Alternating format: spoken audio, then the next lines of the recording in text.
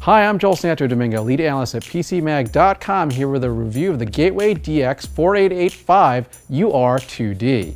It's a budget PC with an Intel Core i5 processor, 10 gigs of system memory, a terabyte hard drive, and our latest editor's choice for budget desktop PCs.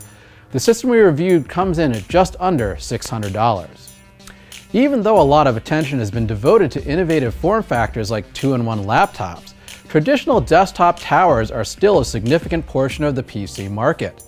Even if you grew up with a cell phone in your pocket, you're likely to think of a PC as a desktop tower because those are the systems used to get work done.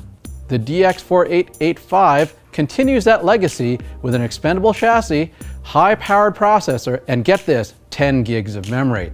That's enough to keep dozens of browser tabs open while simultaneously working on Word, Excel, and PowerPoint documents. This is a system that will keep your family computing for at least the next 5 to 7 years easily.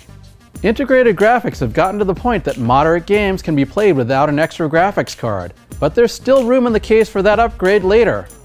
The system's 300-watt power supply limits you to a mid-range card, but then again, if you're a serious gamer, you're looking for something else entirely. The Gateway DX4885 is certainly well suited for the home user.